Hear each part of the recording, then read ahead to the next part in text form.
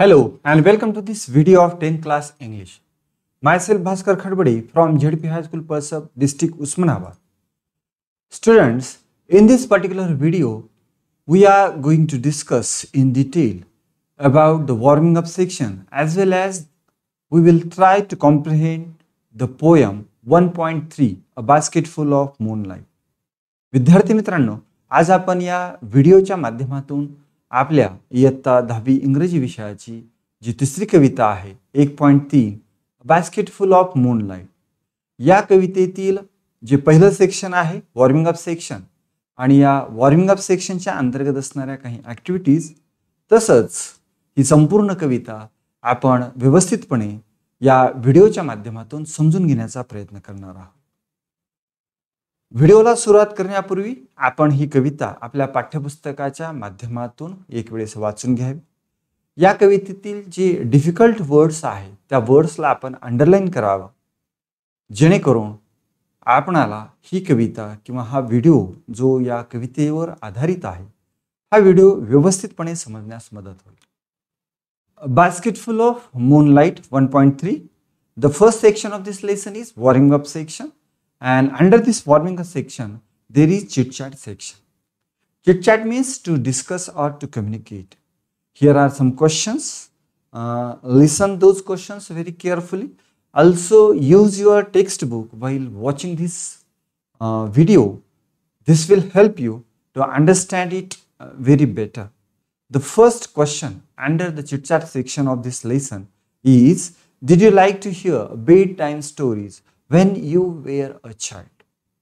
When you were a child म्हणजे काय तर आपण ज्यावेळेस लहान मूल होतो means when you are 4 to 6 7 years old boy or girl, at that time do you like to hear bedtime stories? What is mean by stories म्हणजे कथा. पण कोणत्या कथा? Bed time stories. बेड म्हणजे बिछाना आणि टाइम म्हणजे वेळ.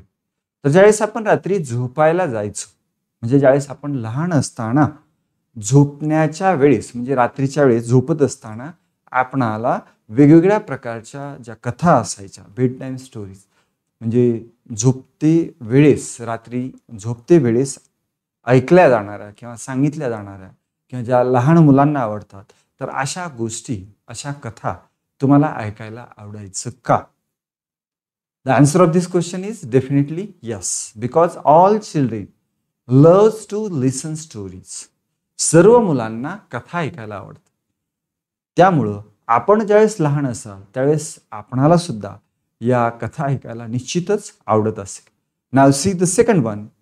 Who usually told you the bedtime stories? जर समजा if the answer of the first question is yes, I like to listen the bedtime stories when I was a small child. ज्यावेळेस मी लहान होतो त्यावेळेस जर मला गोष्टी ऐकायला आवडत असेल तर मग who usually told those bedtime stories? तर कोण सांगत असेल मग या कथा? Who usually told you the bedtime stories? तुम्हाला त्या गोष्टी कोणी सांगत होतं? तर निश्चितच the elder member in our family like grandfather or grandmother or uncle or our parents means our mother or father or our big brother or big sisters.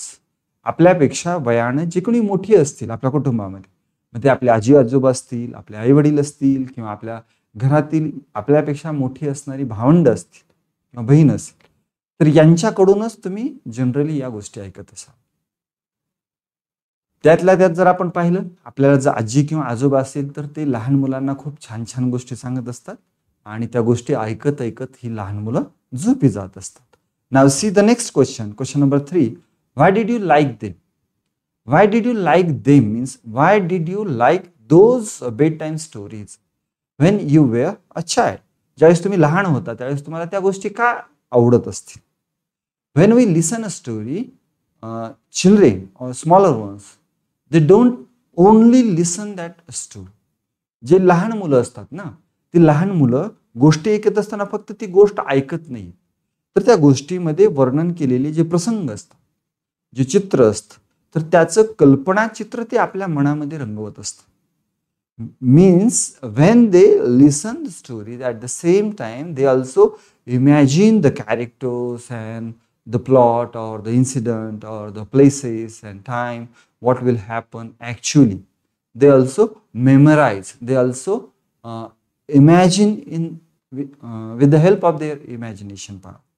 जे लहान मुलं असतात तर ते कथा ऐकत असताना ती कथा ऐकण्यासोबतच त्या कथेतील जे पात्र प्रसंग असतात तर त्याचं कल्पनाचित्र ते आपल्या मनपटलावर बनवत असतात. Because of that they like those stories very interesting. Because when they listen those stories they also imagine that stories like a audio visual picture, like we saw a movie on television. आपण जसं television एखादा चित्रपट चलचित्र आपण पाहतो तशा पद्धतीनं हे मुलं त्यांच्या कल्पना किंवा मनपटलावर या कथेचं कल्पनाचित्र तयार करत असतात. Because of that they like those stories very much because there is the creativity of their imagination power. And with the help of their imagination, they create like a real life situations. Because of that, they like those stories very much. Now see the next one. Do you still like to hear those stories again? आता त्या गोष्टी जर तुम्हाला परत सांगितल्या, still म्हणजे अजून सुद्धा किंवा अजूनपर्यंत. Do you still like to hear those stories again? तर तुम्ही लहान असताना ज्या कथा ऐकल्या त्याच कथा तुम्हाला आता जर परत सांगितल्या तर त्या तुम्हाला ऐकायला आवडतील. Nowadays we grow bigger, richer with our imagination or our intellectual power. आता सध्याचा जर आपण विचार केला तर आपली बौद्धिक क्षमता, आपली कल्पनाशक्ती ही विस्तारलेली आहे लहान मुलाच्या मानाने. आणि त्यामुळं त्याच गोष्टी ज्या परिकथेच्या किंवा जादूच्या गोष्टी, राक्षसाच्या गोष्टी जर आज आपण ऐकू लागलो तर कदाचित आपल्याला त्या गोष्टी आवडतीलही आणि आवडणारही नाही. कारण लहान मुलांच्या ज्या कथा असतात त्या सगळ्या खोट्या किंवा मुलांना करमणूक करण्यासाठी असतात. आणि कदाचित मग आपणाला त्या कथा आता आवडणार नाही. कारण आपल्या आवडीनिवडी आता काय झालेल्या असणार आहेत, बदललेल्या असणार. May be or may not be the answer of this question. आपल्याला आवडूही शकतील आणि आवडू शकणारही नाही. Now see the next activity under warming up section. Discuss in groups about the procedure of planting a tree. Write the step in bullet points and present it before the class. Procedure of planting a tree. एखाद्या वनस्पतीची लागवड करत असताना किंवा एखादं रोपटं लावत असताना या ठिकाणची प्रोसिजर काय, पद्धत काय हे आपल्याला स्टेप बाय स्टेप सांगायचे आहे. तर आपण कोणतेही रोप लावायचे असेल तर फर्स्ट स्टेज काय असणार आहे आपली. The first step under this activities to choosing good seeds of plants. We have to choose good seed of that plant which we want to so or plant. आपल्याला जे वृक्ष किंवा जे रोप आपल्याला तयार करायचं आहे तर त्याच्या अगोदर चांगल्या बिया आपल्याला निवडाव्या लागतील. त्यानंतर दुसरी स्टेज आहे digging in the ground or garden. आपल्याला ते रोप किंवा त्या बिया ज्या ठिकाणी लावायच्या आहेत तर त्या ठिकाणचं मैदान आपल्याला खोदून घ्यावं लागेल किंवा ती जी जमीन आहे ती थोडीशी त्याची मशागत करून घ्यावी लागेल. Next one is putting seeds in the loose soil. आपण जे बी निवडलेलं आहे तर ती बी आपल्याला काय करावं लागेल, त्या लूज केलेल्या सॉइलमध्ये म्हणजेच मातीमध्ये, त्या मोकळ्या मातीमध्ये आपल्याला काय करावं लागेल, ते पेरावं लागेल किंवा ते आपल्याला त्या मातीच्या आतमध्ये ते झाकावं लागेल. Putting seeds in the loose soil, then add manure of fertiliser. Manure means fertiliser, manure or fertiliser म्हणजे आपल्याला त्या बियासोबत थोडासा खात सुद्धा, म्हणजे खत ज्याला म्हणतो आपण, जे बी चांगल्या पद्धतीनं त्याची उगवण व्हावी, ते रोप चांगलं यावं यासाठी आपण त्याच्यासोबत त्या बियासोबत खत सुद्धा आपण त्या ठिकाणी घालतो. त्यानंतर fill in the pit hole. तो जो गड्डा आपण खोदलेला आहे, बी टाकलं, त्यानंतर मग खत टाकलं थोडंसं आणि तो खड्डा आपल्याला बुजून घ्यावा लागेल. आणि मग शेवटी आपल्याला वॉटर इट म्हणजे आपल्याला त्या ठिकाणी पाणी घालावं लागेल. And time to time we have water, we have provide some fertiliser as well as we have to protect that plant from intruders or other insects or animals until that plant grows big. जोपर्यंत ते रोप चांगल्या पद्धतीने वाढणार नाही तोपर्यंत आपल्याला त्या रोपाची काळजी घ्यावी लागेल. तर अशा पद्धतीने जर आपण गेलात तर आपण एखाद्या वनस्पतीचं रोपटं आपण लावू शकतो. Now see the next activity, activity number 2 under the warming up section. Discuss in pairs and write what your father and mother do for your family. आपल्या कुटुंबासाठी किंवा तुमच्या कुटुंबासाठी तुमची आई किंवा तुमचे वडील हे तुमच्या कुटुंबासाठी काय काय करतात. तर हे थोडेसे मुद्दे आपल्याला सांगायचे. म्हणजे आपण सध्या जे काही असता तर आपली संपूर्ण काळजी तसंच आपल्या कुटुंबाची काळजी हे आपले आई वडील घेत असतात.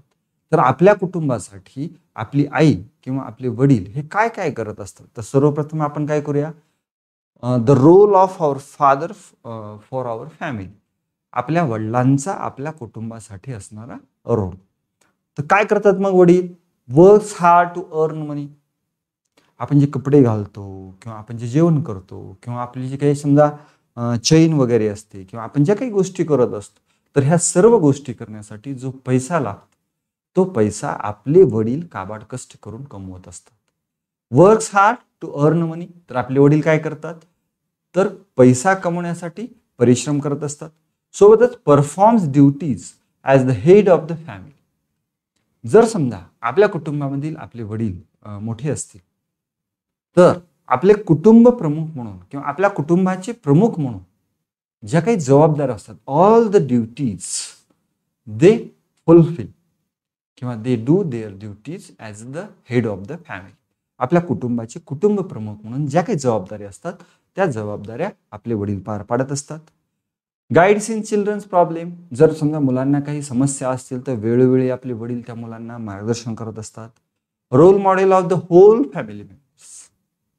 आता अपवाद असतील, समजा काही जणांचे पालक हे कदाचित व्यसनी असतील आणि मग मुलांना आपले पालक आवडतही नसतील, परंतु बहुतांश पालक आपल्या वागण्यातून कुटुंबातील इतर सदस्यांसमोर ते एक आदर्श निर्माण करत असतात. आणि most of the children's role model R there parents, there father or mother. बऱ्याचशा मुलांचे जे आदर्श असतात तर ते त्यांचे आई वडील असतात, किंबहुना लहान असताना तरी आपले आई वडीलच हे आपले आदर्श असतात. Decides the way of children's life or careers.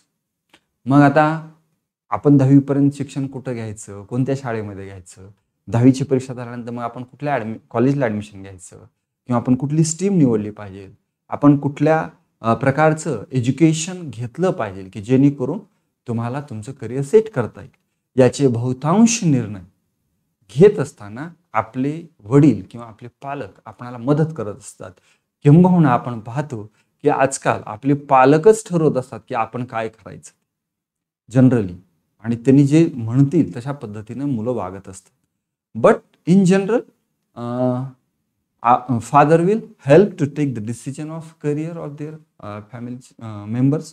त्यांच्या कुटुंबातील जे फॅमिली मेंबर असतात त्यांच्या करिअरचं मार्गदर्शन किंवा त्याचे निर्णय घेत असताना they can provide advice. Now see the next one.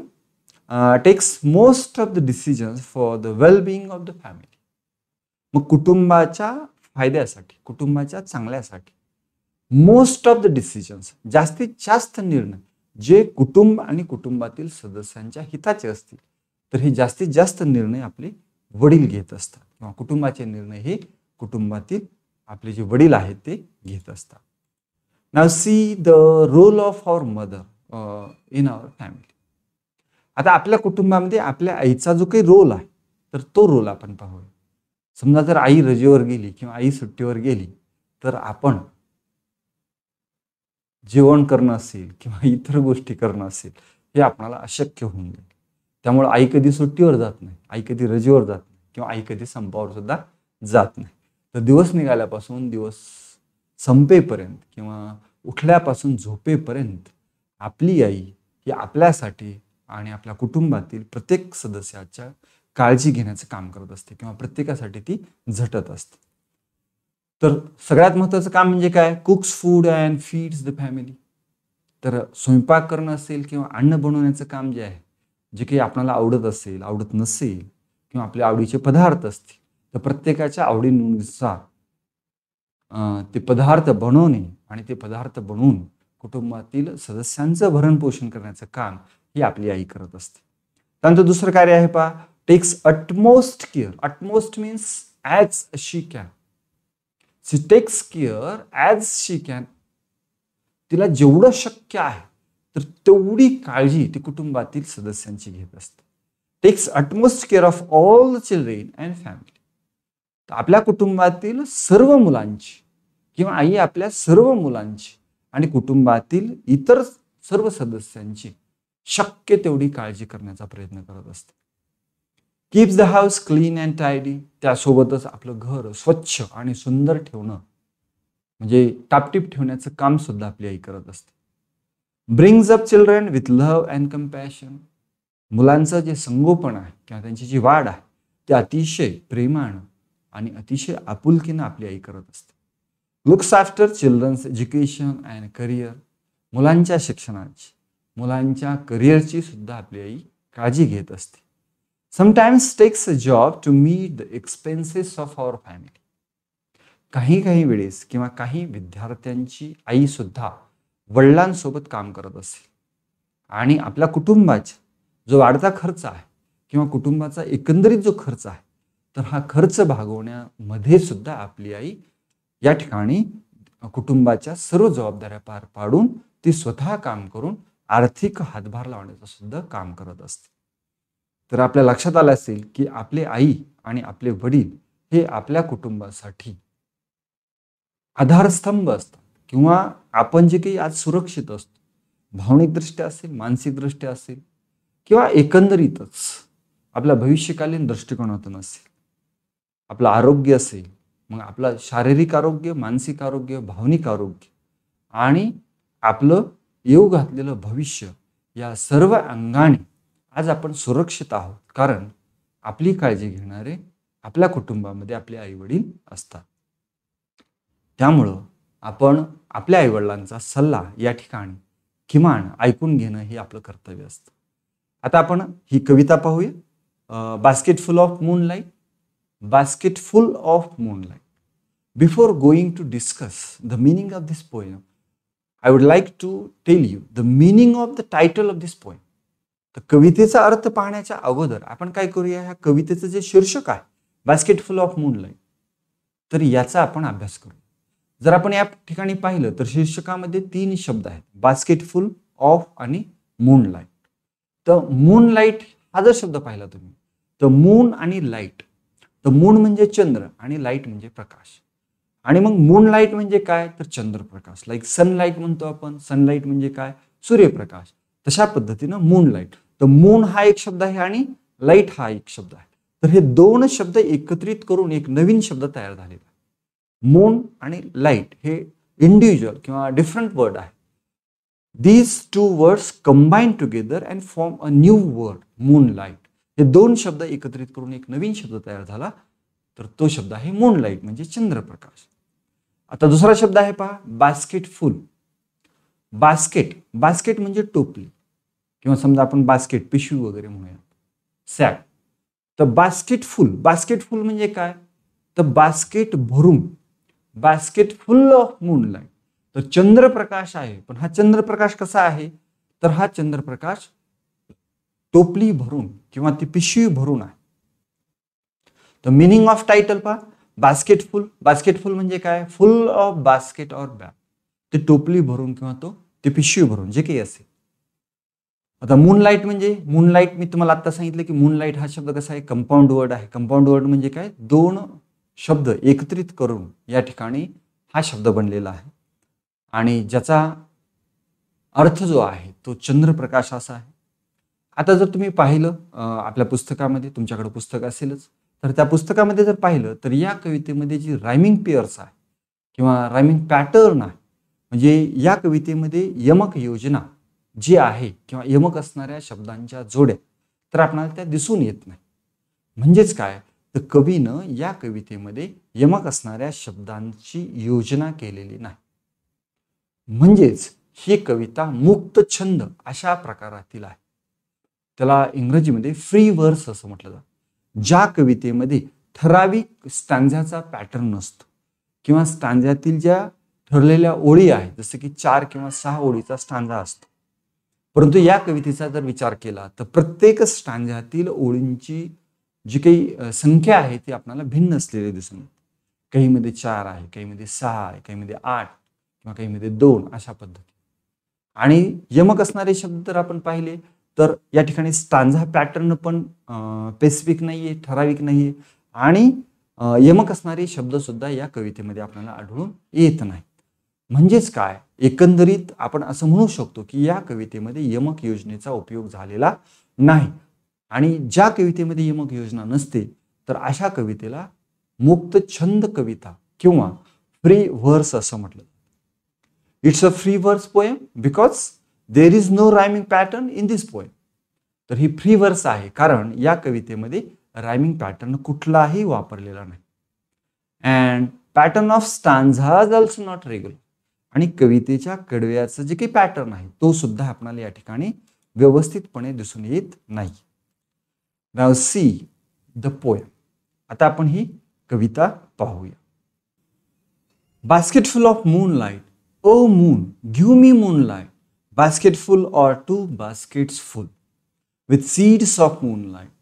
From the city to my village, on the sides of the path, I want to sow many small, small moons of light. Now see, in the first para, O moon, अरे चंद्रा. या ठिकाणी ही जे काव्य किंवा हा जो काही प्रसंग आहे किंवा there is the discussion between the narrator and the moon. Here is the figure of speech apostrophe किंवा ज्याला आपण परोक्ष संबोधन असं म्हणतो. अपॅस्ट्रॉफीमध्ये काय असतं की कवी एखाद्या कवितेमध्ये प्रत्यक्ष संवाद दाखवतो. पण कोणाशी प्रत्यक्ष संवाद साधलेला असतो की जो व्यक्ती किंवा जी बाब त्या ठिकाणी उपस्थित नाही. मग एखादा व्यक्ती असेल किंवा एखादी निर्जीव बाब असेल, नॉन लिव्हिंग थिंग असेल किंवा लिव्हिंग थिंग असेल, पण which is not present at that time, but the poet consider which is not present, that thing is present and he try to communicate directly. म्हणजे जी बाब व्यक्ती असेल किंवा एखादी वस्तू असेल जी उपस्थित नाही ती उपस्थित आहे असं समजून ज्यावेळेस प्रत्यक्ष संवाद साधला जातो तर त्यावेळेस हा जो भाषा अलंकार किंवा शब्द अलंकार कवी त्या ओळीमध्ये किंवा त्या कवितेमध्ये वापरतो तर त्याला अपॅस्ट्रॉफी असं म्हटलं जातं. तर या ठिकाणी सुद्धा जी नॅरेटर आहे किंवा ही कविता सांगणारी किंवा हा प्रसंग वर्णन करणारी किंवा हे संभाषण करणारे जे आहे, there is a small girl. The narrator of this poem is a small girl. तर ह्या कवितेमधील जी नॅरेटर आहे तर ती एक छोटी मुलगी आहे आणि ती चंद्राला काय म्हणते पहा. जसं आपण एखाद्या व्यक्तीला प्रत्यक्ष संवाद साधतो तशाच पद्धतीनं ही मुलगी चंद्रासोबत संवाद साधते आणि चंद्राला काय म्हणते, ओ मून, अरे चंद्रा, गिव्ह मी मूनलाइट. तर तू काय कर, गिव्ह म्हणजे दे, गिव्ह मी मूनलाइट, मला तू तुझा चंद्रप्रकाश दे. किती चंद्रप्रकाश दे, बास्केट फुल, एक टोपली भरून, और 2 baskets फुल, एक टोपली भरून दे किंवा मग 2 टोपली भरून मला तुझा तू चंद्रप्रकाश दे. पण हा चंद्रप्रकाश मला कसा पाहिजे आहे, विथ सीड्स ऑफ मूनलाइट. तर ह्या चंद्रप्रकाशाच्या बियासह मला तुझा चंद्रप्रकाश एक टोपली भरून किंवा 2 टोपली भरून मला तू दे. ओ moon give me moonlight, basket फुल और 2 baskets फुल. अरे चंद्रा, तू मला तुझा चंद्रप्रकाश दे. मग एक टोपलं भरून असेल किंवा 2 टोपलं भरून. पण हा चंद्रप्रकाश कसा पाहिजे मला, with seeds of moonlight. Seed म्हणजे बिया, सीड्स ऑफ मूनलाइट. या चंद्रप्रकाशाच्या बिया पाहिजे. कशासाठी पाहिजे, from the city to my village. From म्हणजे पासून, city to my village. City म्हणजे शहर आणि विलेज म्हणजे खेड.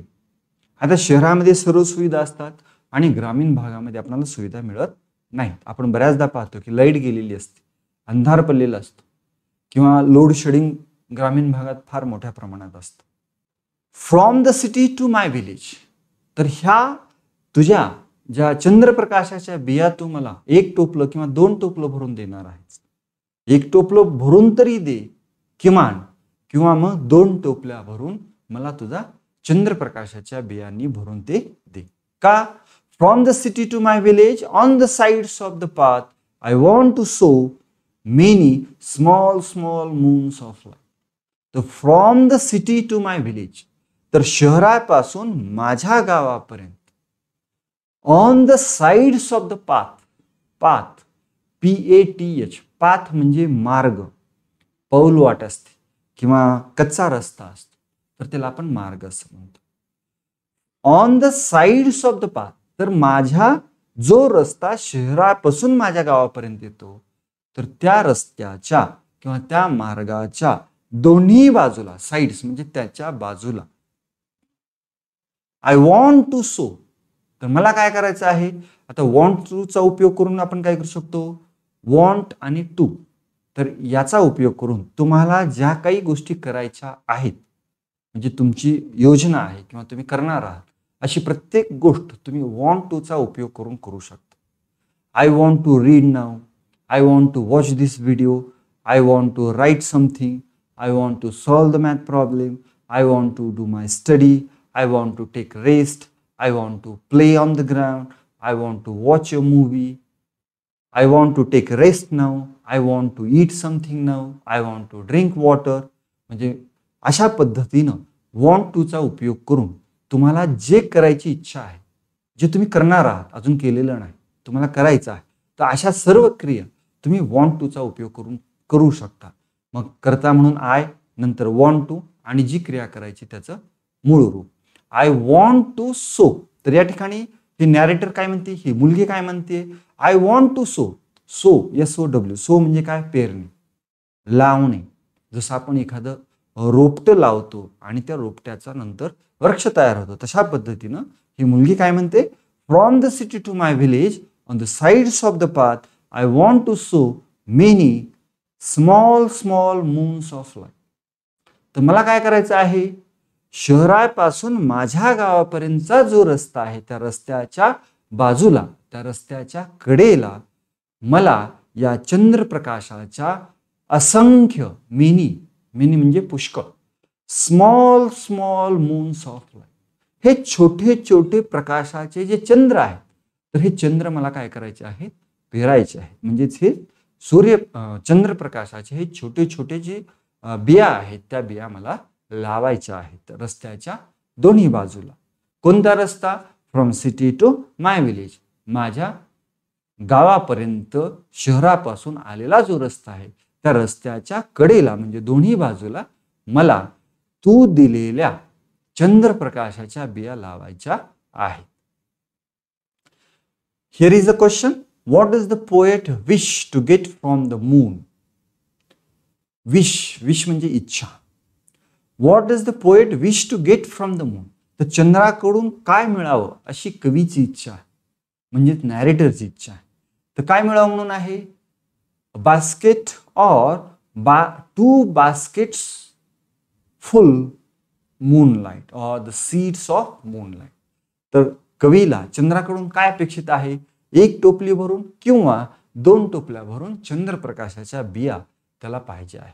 अँड व्हाय, कशासाठी, because the narrator or the poet want to show those small moonlights beside the path which comes from city to his village or her village.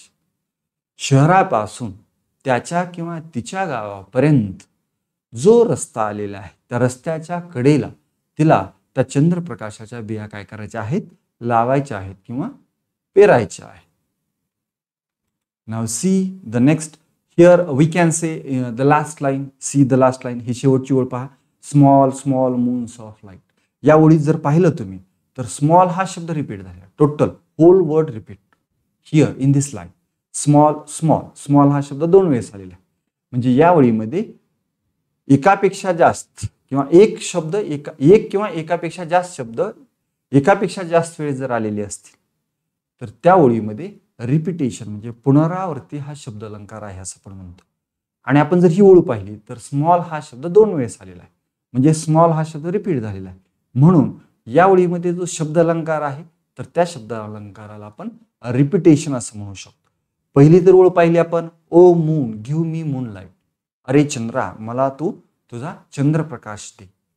तर या कडव्यामध्ये किंवा ह्या पहिल्याच ओळीमध्ये आपल्याला apostrophe he figure of speech दिसून येईल आणि शेवटच्या ओळीमध्ये या ठिकाणी आपल्याला repetition he figure of speech आपल्या लक्षात येईल. आणि बास्केटफुल और टू बास्केट्स फुल या जर ओळीत पाहिलं आपण तर बास्केटफुल आणि बास्केट्स या दोन शब्दाच्या सुरुवातीचा जो ध्वनी आहे तो ब ब आहे. त्यामुळं या ओळीमध्ये आपल्याला अलिटरेशन म्हणजे अनुप्रास हा शब्द अलंकार असताना आपल्याला दिसून येतो. तर पहिल्या ओळीमध्ये अपॉस्ट्रॉफी बास्केटफुल और टू बास्केट्स फुल या ओळीमध्ये जर बघितलं आपण अलिटरेशन आहे.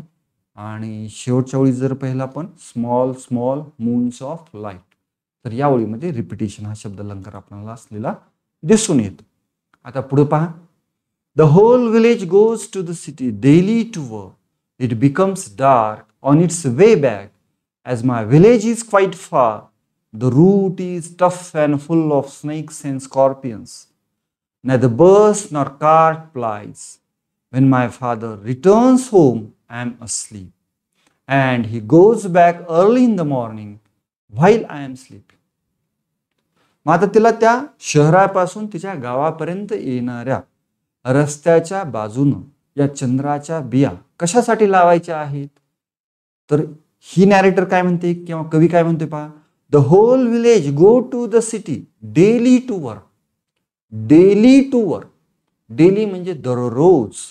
The hole village hole WHOLE hole म्हणजे टोटल ज्याला आपण कंप्लीट म्हणूया संपूर्ण संपूर्ण गाव.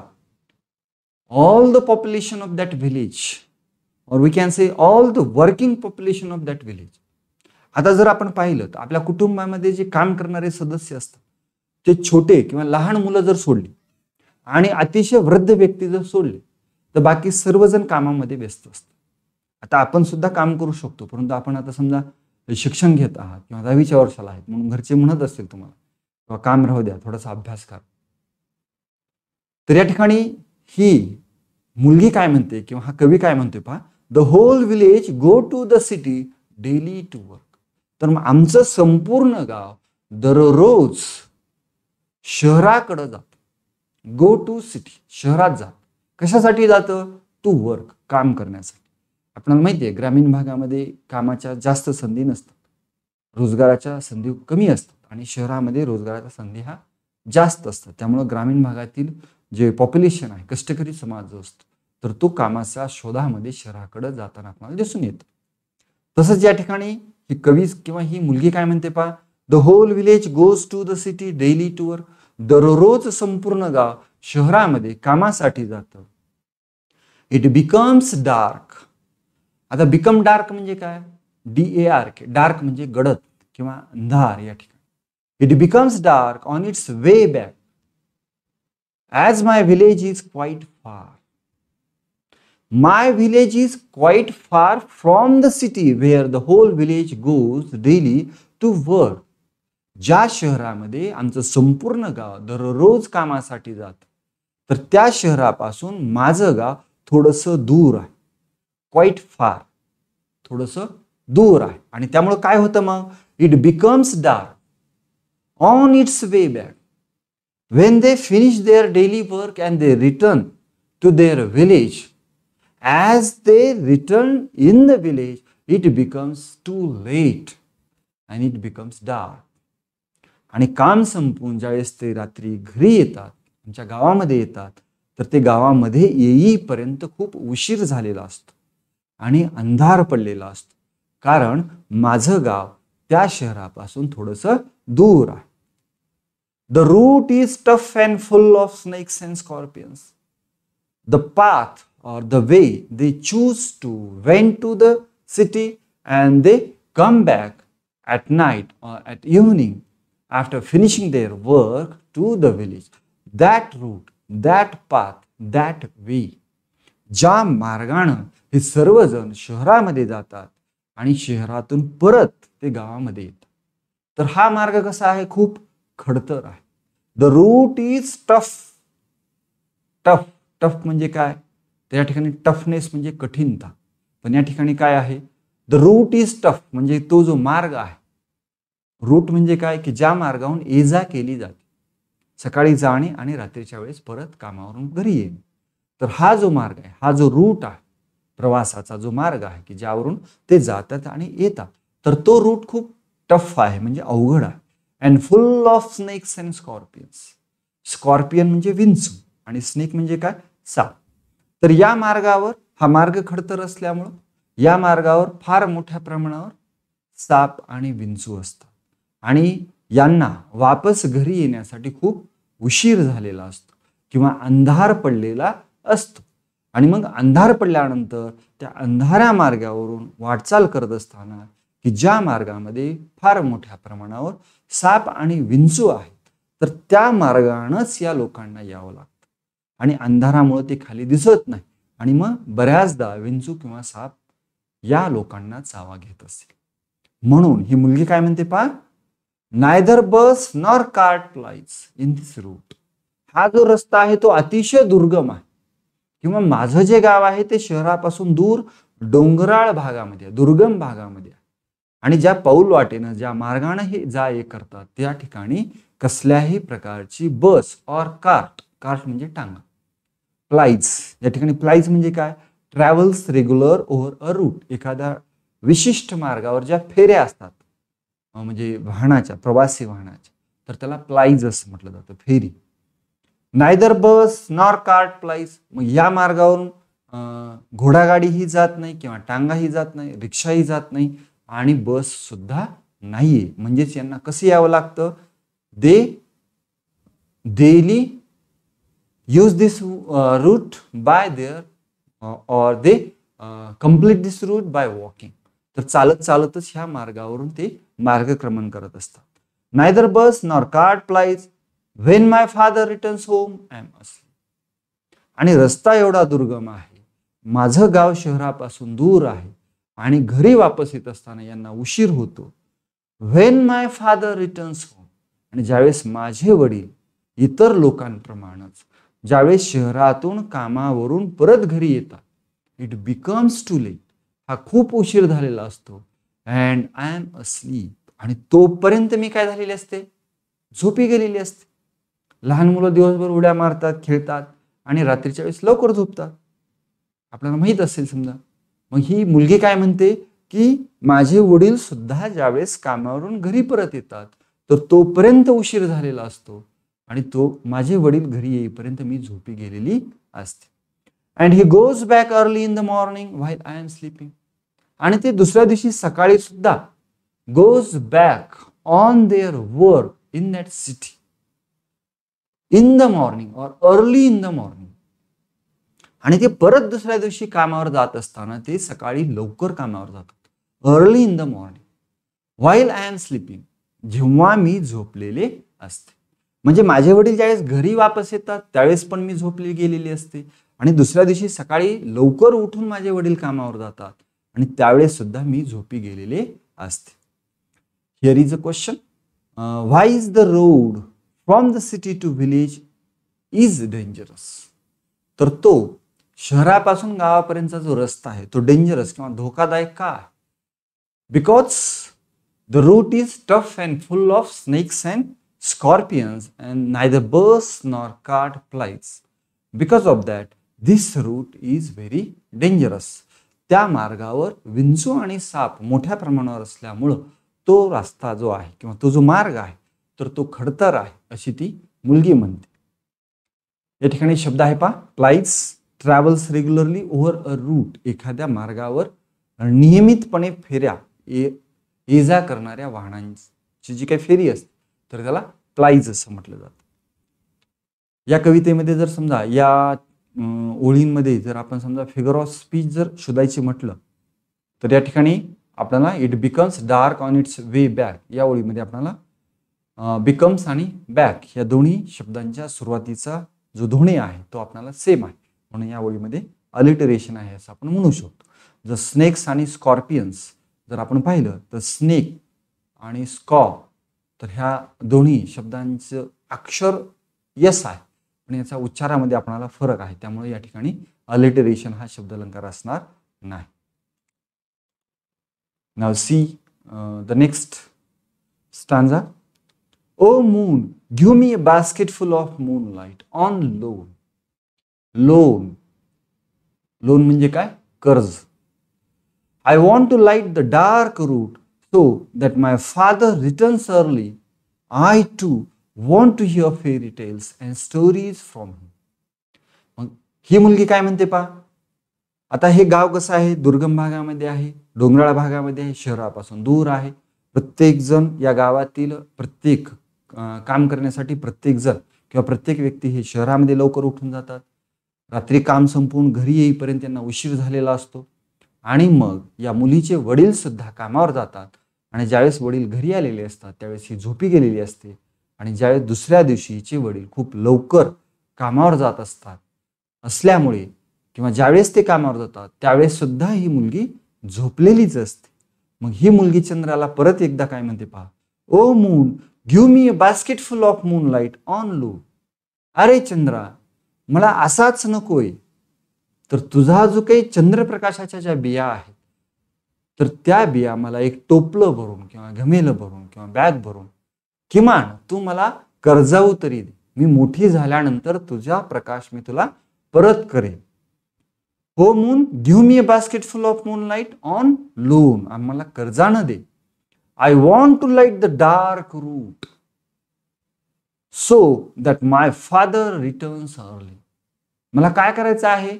I want to light the dark route. हा जो अंधारा मार्ग आहे की ज्या मार्गावर माझे वडील आणि इतर गावकरी ये जा करतात किंवा रात्री खूप उशिरा शहरातून कामावरून घरी परततात, तर I want to light this dark route. तर मला या अंधाऱ्या मार्गावर प्रकाश निर्माण करायचा आहे. So that my father returns early to home. जर मी या मार्गावर प्रकाश निर्माण केला तर माझे वडील म्हणजे माझ्या वडिलांसोबत सर्व गावकरी हे आपापल्या घरी लवकर येतील. म्हणजेच काय, तर मी झोपण्याच्या अगोदर माझे वडील कामावरून घरी परत येतील. जर मार्गावर उजेड असेल तर ते लवकर येऊ शकतील. आय टू या ठिकाणी TOO2.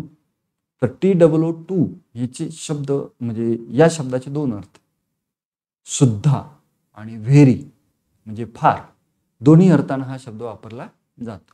आय टू म्हणजे या ठिकाणी काय, मी सुद्धा म्हणजे मला सुद्धा. I to want to here fairy tales. आता वॉन्ट टूचा उपयोग करून आपण प्रत्येक गोष्ट सांगू शकतो, मी तुम्हाला सांगितलं आत्ताच. तर I want to here fairy tales. Tails TALES. आता टेल हे तीन शब्द आहेत. TELL टेल म्हणजे सांगणे, हे क्रियापद आहे. TAIL टेल म्हणजे शेपटी जी प्राण्यांना असते. आणि या ठिकाणी तिसरा जो शब्द आहे जो या ठिकाणी आहे TALE. टेल म्हणजे स्टोरी. स्टोरी म्हणजे कथा किंवा गोष्ट. तर पण कोणती कथा आहे या ठिकाणी? Fairy tales. फेरी म्हणजे काय? परीकथा. लहान मुलांच्या ज्या कथा असतात, परी असते, जादूची कांडी असते, अशा पद्धती. तर fairy tales. I to want to here fairy tales and stories from हिम. जर माझे वडील लवकर घरी आले तर मला सुद्धा म्हणजे इतर मुलांना जशा पद्धतीनं रात्री झोपत असताना आपल्या पालकांकडून वडिलांकडून कथा ऐकायला आवडतात, तशाच पद्धतीनं मला सुद्धा माझ्या वडिलांकडून या फेरी टेल्स ऐकायच्या आहेत. I to want to here fairy tales and stories from हिम. मला सुद्धा त्यांच्याकडून परीकथा आणि कथा ऐकायच्या आहेत. Why does the poet want his father home early? Here is the question. What is the answer of this question? The poet want his father home early because she too wanted to listen or hear the fairy tales and stories from his father or her father. कारण कवीला त्याच्या वडिलांकडून कवीला सुद्धा परीकथा किंवा कथा ऐकायच्या आहेत आणि म्हणून त्याला असं वाटतं की आपल्या वडिलांनी घरी लवकर यावं. O moon, give me a basketful of moonlight. I want to sow seeds of moon on the sides of the path. आणि म्हणून O moon, अरे Chandra, give me a basketful of moonlight. मला एक टोपलं भरून तुझा चंद्रप्रकाशाच्या बिया किंवा तुझा चंद्रप्रकाश दे. I want to so seeds of moon on the sides of the path. आणि त्या रस्त्याच्या, त्या मार्गाच्या कडेला मला या चंद्रप्रकाशाच्या बिया दोन्ही बाजूला लावायच्या आहेत आणि तो मार्ग मला प्रकाशित बनवायचा आहे. For that reason O moon give me a बास्केटफुल of moonlight, because I want to so the seeds of moonlight both the sides of that path or way, which is tough and full of snakes and scorpions, and from which the whole village and my father also returned from the city to village. की ज्या मार्गावरून माझे वडील आणि इतर गावकरी कामावरून रात्री खूप उशिरा घरी येतात आणि ज्या मार्गावर फार मोठ्या प्रमाणावर साप आणि विंचू आहेत, तर त्या मार्गावर तो दिलेल्या बियांचा प्रकाश मला पेरायचा आहे. आता या कवितेचं जे लिखाण आहे तर सुनील शर्मा नावाचं व्यक्ती आहेत किंवा हे लेखक आहेत. That is the name of a person who translated this poem from Dogri. Translated from Dogri. आता डोगरी दिस is an tribal language. Tribe म्हणजे आदिवासी जमात. आता जे अरण्यामध्ये, जंगलामध्ये, दुर्गम भागामध्ये, डोंगराळ भागामध्ये राहणारे जी काही वस्ती आहे, जे अनसिव्हिलाइज्ड आहे, जे आधुनिक सोयी सुविधांपासून दूर आहेत, दुर्गम ग्रामीण भागामध्ये, डोंगराळ भागामध्ये, एखाद्या खेड्यामध्ये राहणारा जो व्यक्ती किंवा ही जी कविता आहे ती मूळची डोंगरी ही आदिवासी भाषेमध्ये बनवलेली आहे. तर या कवितेचं इंग्रजीतलं भाषांतर सुनील शर्मा यांनी लिहिलेलं आहे किंवा केलेला आहे. त्यामुळं Sunil Sharma is not the name of the original poet. Sunil Sharma is the name who translate this poem from Dogri to English. Dogri भाषेतून म्हणजे स्थानिक आदिवासी भाषेतून ही इंग्रजीमध्ये भाषांतरित केलेली ही कविता आहे. Here is a question, how do you spend your evening time with family members. आता तुम्ही तुमचा सायंकाळचा वेळ तुमच्या कुटुंबासोबत कसा घालवता. तर आत्ता जर आपण पाहिलं तर आपल्या सर्वांकडं किंवा बऱ्याच जणांकडं मोबाईल असतात आपल्या कुटुंबात किंवा एकतर टेलिव्हिजन चालू असते. त्यामुळं आपल्यातील काही जण टेलिव्हिजन पाहत असतात, काही जण मोबाईल पाहत असतात. There is no communication most of the families. This is the picture. बऱ्याचशा कुटुंबामध्ये आपल्याला हे चित्र दिसून येतं. परंतु रात्रीच्या वेळेस किंवा सायंकाळच्या वेळेस जनरली काय असतं, तर कुटुंबातील सर्व सदस्य घरी आलेले असतात आपापल्या कामावरून आणि प्रत्येकजण आपल्या दिवसभराचा अनुभव सांगत असतो आणि मस्तपैकी मजा मस्ती करत रात्रीचं सर्वजण एकत्रितपणे जेवण करतात आणि गप्पा गोष्टी करत ते झोपी जात असतात. That is the picture at evening.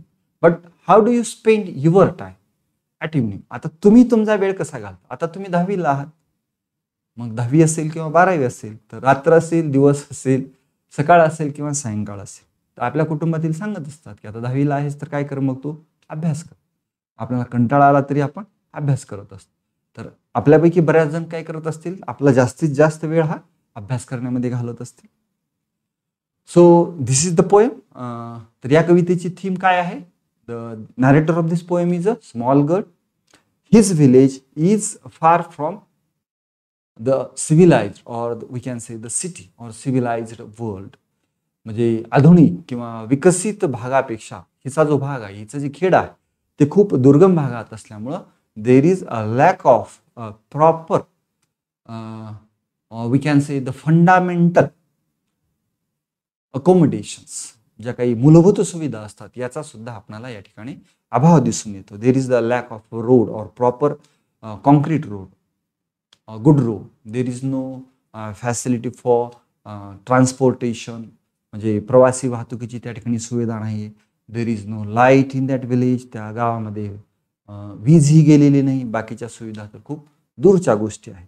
तर अशा अविकसित अंधाऱ्या ज्या ठिकाणी दुर्गम भाग आहे, रस्ता सुद्धा व्यवस्थित नाही आहे, वाहतुकीची साधनं नाहीत, अशा एका डोंगराळ खेड्यामध्ये राहणारी ही मुलगी आहे आणि त्या गावातील सर्वजण शहरामध्ये कामाला जातात आणि परत ज्यावेळेस ते रात्री घरी येतात तोपर्यंत अंधार झालेला असतो आणि ज्या मार्गाने येतात तर तो डोंगराळ आणि खडकाळ असल्यामुळं त्या ठिकाणी साप विंचू याची सुद्धा भीती आहे. अशा दुर्गम भागातील ही मुलगी चंद्राकडं या ठिकाणी संवाद साधून चंद्राकडून प्रकाश मागून घ्यायचा प्रयत्न करते की जेणेकरून त्या मार्गावरती किंवा तो मार्ग प्रकाशित करता येईल.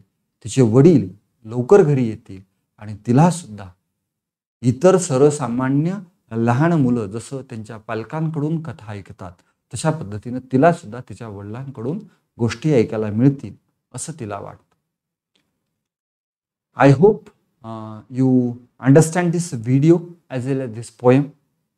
आपण लवकरच या व्हिडिओचा किंवा या पाठाचा जो दुसरा भाग आहे की ज्या भागामध्ये आपण या कवितेच्या खाली असणारं इंग्लिश वर्कशॉप सेक्शन सोबतच या कवितेचं रसग्रहण म्हणजे अप्रिसिएशन ऑफ पोएम हे आपण या पाठाच्या दुसऱ्या भागाच्या व्हिडिओमध्ये आपण पाहणार आहोत.